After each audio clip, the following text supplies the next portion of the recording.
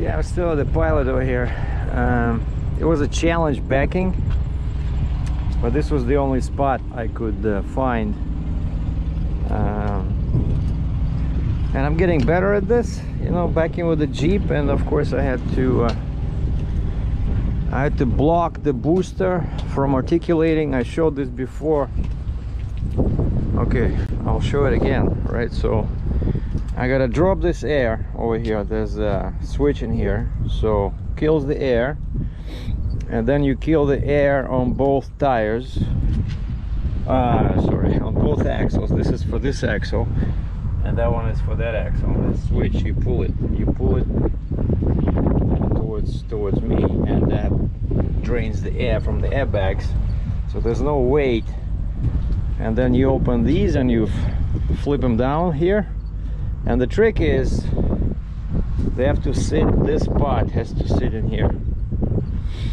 And what happened yesterday, when this thing is not equally, you know, when it's not straight, this thing went in, but that part was sitting here. And I really don't want to push this, you know, into this, because it's not designed, these eyes are not designed for that. And so I had to go forward and twist and turn. I'm just checking if everything is okay over here. Yeah, it looks good. And I had twist and turn, like twist a little bit to make sure that that side went which way, this way or that way. Yeah, I think it was at an angle. And then I jumped out, I went back, and when both of these were in here in the proper position, then I was able to back, because I'm not that heavy, but it is heavy. So, you know, you definitely don't want to be doing any stunt driving. And it's getting windy. I just checked the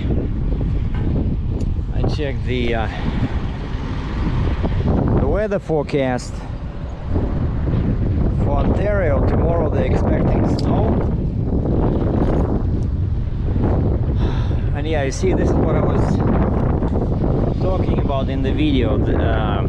Driving on Ohio local roads is this thing. You see this thing, massive, right? But it was slightly different one over there. Yeah, I see, like, you see these two hoses over here?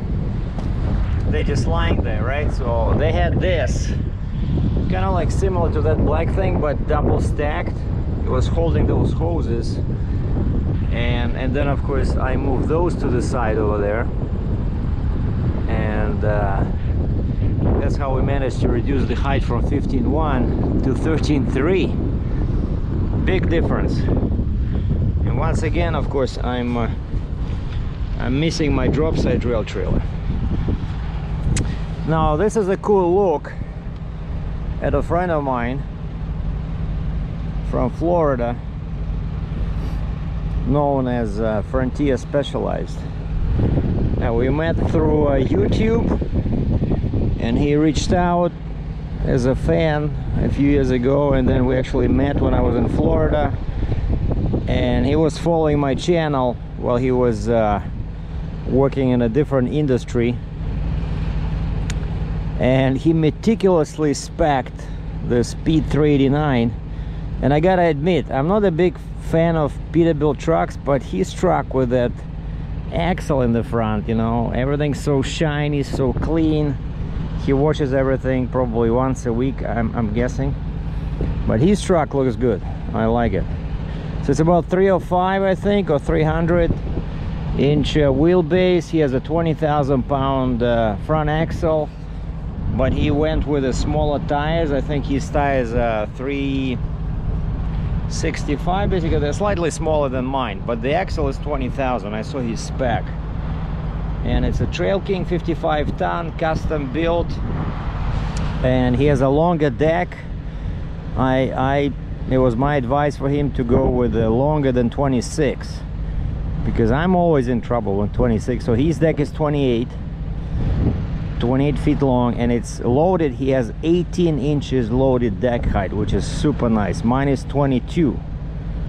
But on a heavy trailer like mine, 60 ton, you know, usually the heavier the trailer, the higher it is, because you have to hold all that weight. But it's still possible. I'm pretty sure it's possible to have a 60 ton with 18-inch deck, which would really help with a load like this, you know, because every, you know, imagine 4 inches, right? So I was 15.1 minus 4, that's already better than nothing. That's already 14.7, right? And then you can, you know, like 18 or a drop side rail like my previous one, what the booklet said 14.5 inches on the sides. But again, what do you do with the arm? You know, that's the problem. Yeah, like the whole machine will be sitting lower. No, I think it would help actually if I had a drop side rail. The machine would sit lower, probably by, I don't know, 1 foot lower than now, you know. And then they could fold this better. So anyway, lots of garbage around here. See, people noticed yesterday when I was flying with my drone, discarded tires. But it's getting windy, it's getting cold, so I don't want to fly today. Well, both of my batteries are dead on the, you know, the batteries don't last long. And so yeah, nice looking truck, nice looking trailer. So Trail King 55 ton, and he has a hydraulic, which is cool about his setup. He has a hydraulic flip axle in the back. Like there's a lever on the neck. He starts the PTO and flips that lever, and this thing goes down. You know, so you don't have to mess, you don't have to hire anybody. But I heard he told me that he's getting a booster. So he's gonna get a hydraulic booster, so he's gonna run 3+1, or he can run 4 axles, 3 axles, 3+1, and his axle 3 has airlift, super nice, you know, when you run empty. So he has the flip axle on the top, he lifts that one and he just runs on 2 axles, you know, makes it easy to maneuver and saves on fuel when you're empty. So nice setup, simple, 8 axles. So anyway, and I'm stuck here. Oh, and that's US 30. I'm still stuck here because I didn't get my permit, because the broker told us it will be 12.6 wide, right? And I was in a rush. As always, you always try to order at least the first couple of permits before you load. And I did that, and I said I'm 12.6 wide, and because of that, Indiana just, because there's construction everywhere. And today's Saturday, I'm still waiting. Anyway, I'm just here with the camera. I'm going to take a couple of shots of the truck stop and post them on Google Maps, you know. And then we're gonna sit in the truck and watch the trucks coming in. That's a good point of view when the trucks are coming. There's some cool trucks. Yesterday I saw a couple of oversized, overweight guys. One guy had a XL 170, and he had a Tridem Jeep, but a regular Tridem trailer and tandem truck, which didn't make any sense. And he's had a small machine like a Cat 320 on the deck, but XL 170, you know, like mine is 120,000, right? So he's 170, which is what, like more than 80 ton rating. Yeah, I wanted to show you some trucks, guys, but there's nothing. It's not busy at all. And I think I saw one flatbed guy, and everybody else is just driving trucks. I'm still parked next to Mitch's truck. We just went for a walk. It's very cold. See, driving. Okay, we see one cherry colored Western Star over there. He was trying to turn, and this guy blocked him. Oh, there he goes. Oh, he was looking for parking. So Western Star DSC 48-foot flatbed utility. So that's the easiest trailer to pull. You know, I still remember with fondness, so to speak, the... Oh, check this out. I'm gonna hide the camera like this, right? It's just sticking a little bit above my dashboard, so we're kind of spying on people here. Freightliner, super old truck, REK Express, 48-foot step deck, tandem, fixed axles, steel frame, wooden floor.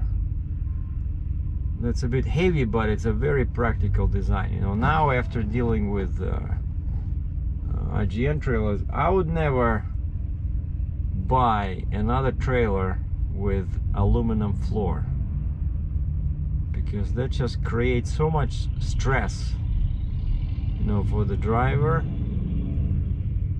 It gets scratched easy, people don't care. You see, it's either reefers over here, I don't know what's going on, either reefers or just basic dry vans.